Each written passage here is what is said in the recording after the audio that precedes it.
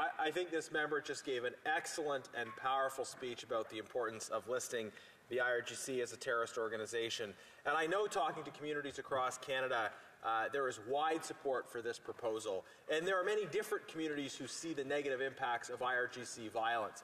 The Iranian community, the Jewish community, the Iraqi community, the Lebanese community, the Yemeni community. IRGC violence, actually communities in South America as well are now talking about how the Iranian regime is spreading their violence and collaborating with authoritarian regimes in South America.